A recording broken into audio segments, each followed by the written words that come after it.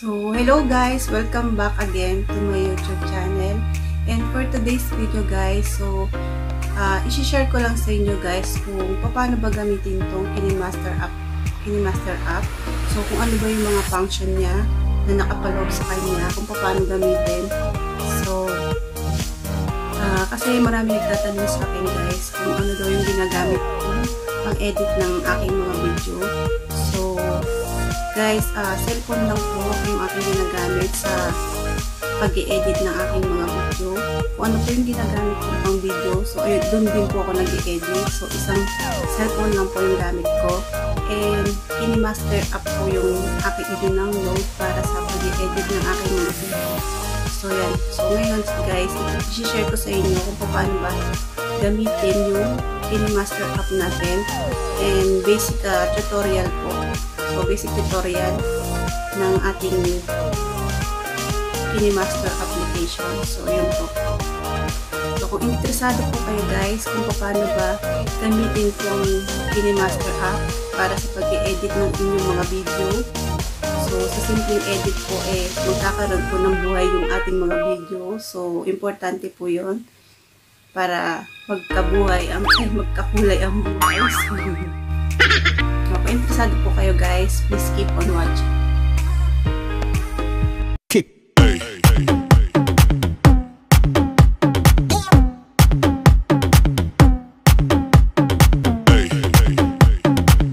75 years later. So, ayan guys, punta naman tayo sa ating kinemaster. So, na-download na natin yung kinemaster without watermark. So, paano nga ba mag-function to? O paano ba gamitin to? So, kung makikita guys sa unahan, may makikita kayong plus signs, tapos may red na bilog. So, pindutin nyo lang siya guys. Tapos, meron kayong makikita na project assistance, tsaka empty project. So, kung magagawa kayo ng video, mag-edit kayo ng video, sa empty project po tayo pupunta. Then, yan po yung makikita nyo dyan guys. So, may makikita sa gilid na media, layer, voice, audio, tsaka yung may bahay dito. So, store ata to. Just yung play. Yan, tas dito save. So, ganyan siya. So, bago po tayo mag-start, mag-edit ng mga video natin guys, puntahan muna natin tong store, yung bahay. So, pindutin natin to. So, dito sa store na to guys, makikita nyo lahat ng mga app, lahat ng mga pwede nyo magamit sa pag-i-edit. So, i-download nyo lang guys yan. May mga libre dyan. I-download nyo lang mga sticker. So, yan, sticker. I-download nyo lang yung may mga libre, mga free. Pero yung mga premium na nakalagay guys, may bayad yun. So, sa mga libre lang tayo. Kung gusto nyo naman may bayad, so i-download nyo guys. So, dito sa gilid, makikita nyo yung mga tools siya. So, pag ito, pinindot nyo, yung FX. So, yan. Ito yung makikita nyo. So, may mga bayad siya guys. Premium. So, dito tayo sa transition. So, ayan yung mga transition guys. Download nyo lang yung mga libre, yung mga hindi premium. Magagamit nyo yan sa pag-transition ng inyong mga video. So, yan. So, balik tayo sa bahay. So, yun. Download nyo lang po yung mga libre dyan. So, yung mga transition, marami yung magagamit na maraming free sa transition. Kung paano ba yung halimbawa yung dalawang video nyo, ipagdidikit nyo guys. So, kung paano papalit yung isang video nyo. So, may mga style siya. Yan, mga style po kung paano magpapalit ng transition yung mga video nyo. So, yan. Dito naman sa parang may heart. So, overlay po yung tawag dyan. So, yan. Makikita nyo yan. May animation. So, magagamit nyo yung mga animation. Yung mga libre lang kunin nyo kung gusto nyo. Sticker. So, yan. May sticker din. Sticker, may mga sticker na libre. So, pag lalagay nyo sa video, kung may lalagay kayong mga sticker, yan, meron din po. So, ikay na po mag-download yan kung gusto nyo. Okay. Yan, mga overlay po yan. Tapos, so sa overlay guys, maganda. So, download nyo lang guys. So, marami kayong pwedeng paggamitin yan. So, yan, tingnan nyo lang po yung mga yan. So, magagamit nyo yan sa pag-edit ng video nyo. Papasok nyo sa video. Tapos, itong text style. Yan. So, mga text, kung paano po yung mga style ng text. Pag nagtatype kayo, so, ganun lang po. Parang wala ako. Ay, hindi. Nasaan na. Nakasave na ito. So, ito pala yung text. So, ganyan. Yung itsura ng mga kung paano style ng pag-text. So, ayan. Nasaan na rin naman po yun. Libre rin naman po yan dyan sa kinemaster. At itong music. So, yan mga music guys. Music background. So, yung mga libre, i-download nyo na po. Pero yung mga premium yan, may bayad yan. So, yan. Lahat po muna ng mga libre dito sa ating kinemaster asset store. I-download nyo po muna bago kayo mag-start mag-edit ng inyong mga video. So, yan. Marami po yan guys. Mamimili po kayo. So, i-download nyo na lang. I-download lahat ng free. Then, itong sound effect guys.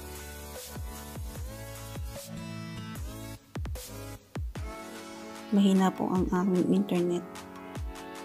So, yan guys. May mga sound effect din na libre.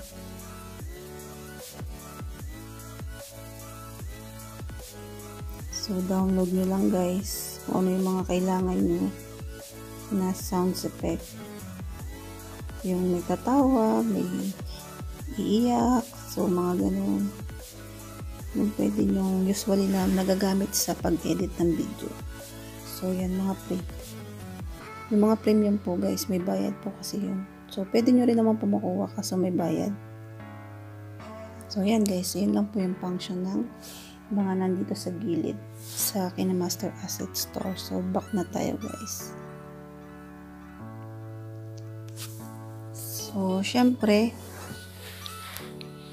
turo ko sa inyo kung paano ba gamitin. So, hindi niya magwa-function guys kung hindi tayo kukuha ng video. So, magsasample ulit tayo ng video. Video.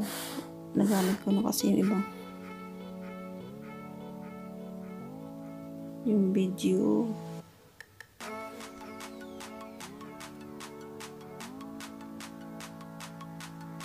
So, ito. Try natin ito guys. Yung ba sinasabi niya?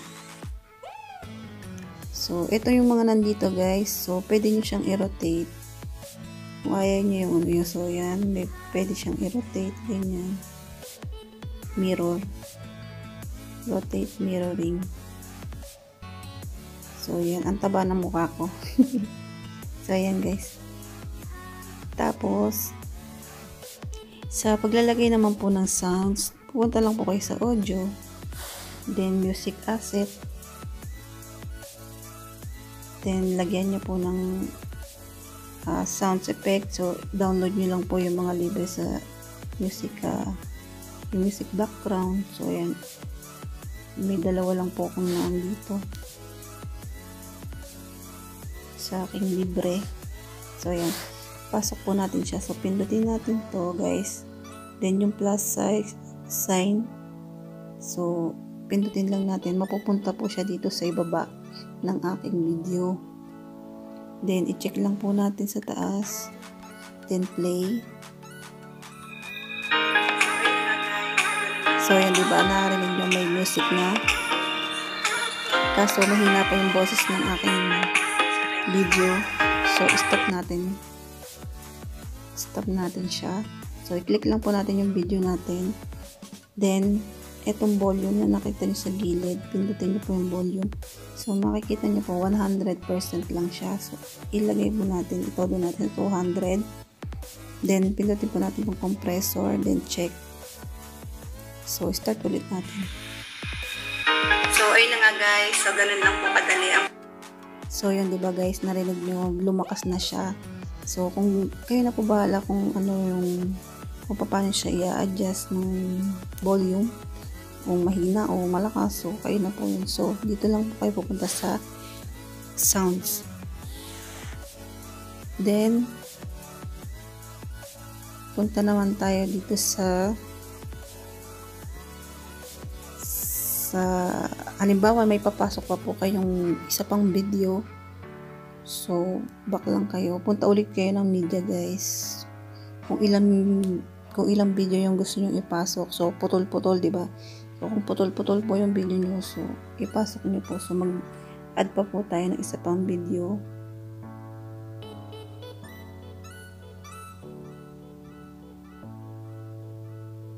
Yung babang video.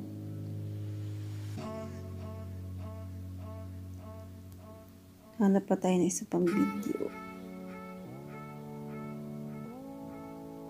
So, nasaan na ba?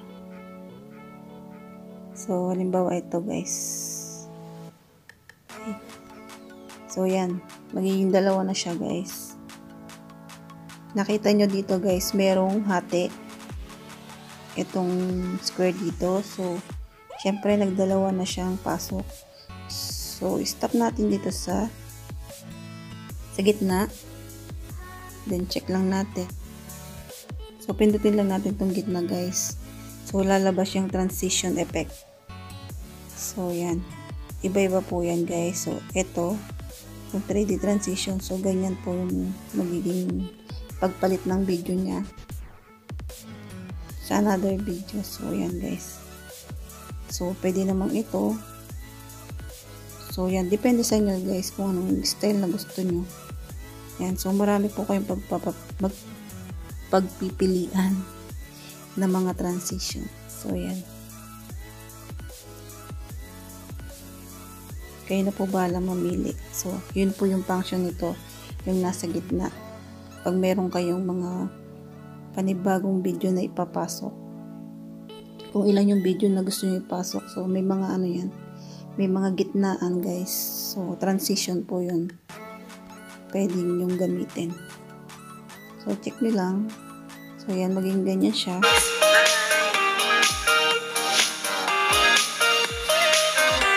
yan. Ito din. Ilalakas nyo rin po yung boses para pantay.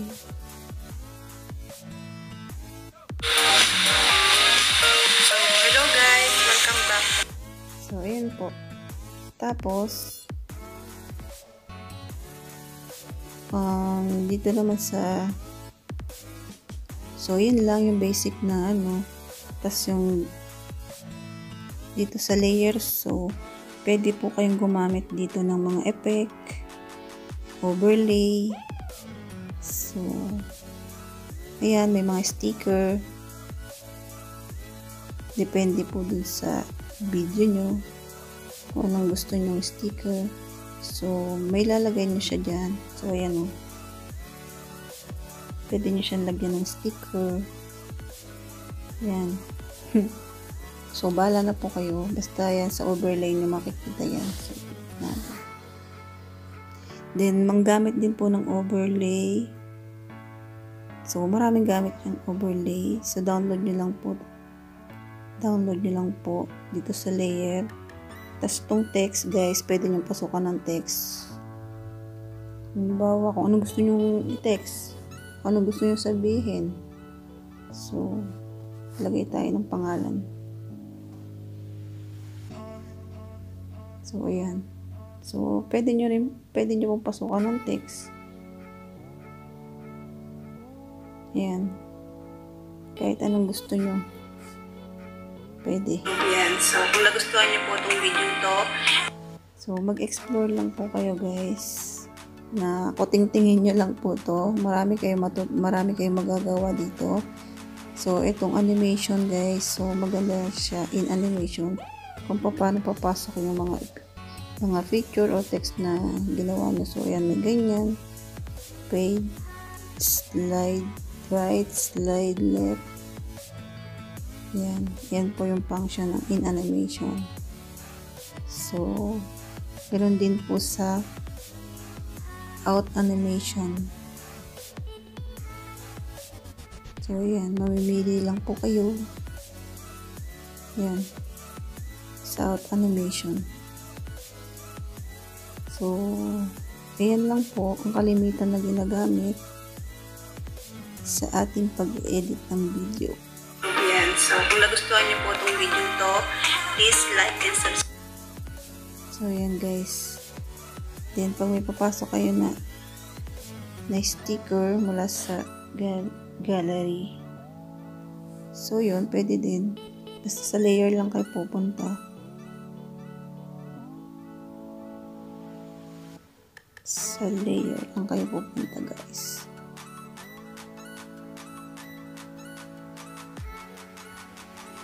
So, yan. Pwede nyo siyang pasukan ng mga kung ano-ano. So, yan.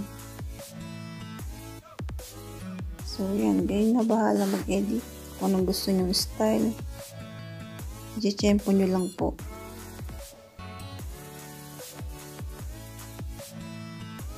Po itong video to, please like and subscribe na rin po. And so, yun lang po guys, yung mga function ng basic lang po ng pag-i-edit ng video. So, papapasok ng sounds effect po ng mga gamit nila ng audio, media, layer, and voice. So, voice po, pwede kayo mag-record din dito. Yung record lang yung boses nyo. So, yun lang po guys. Ang gamit ng ating kinemaster app. So, marami pa po kayo matututunan dito. Basta explore nyo lang po. Kuting-tingin nyo lang yan. Marami kayong magagawa. so, ganun na nga po guys, yung pag-i-edit ng ating mga video sa kinemaster app. So, ganun lang po siya gamitin.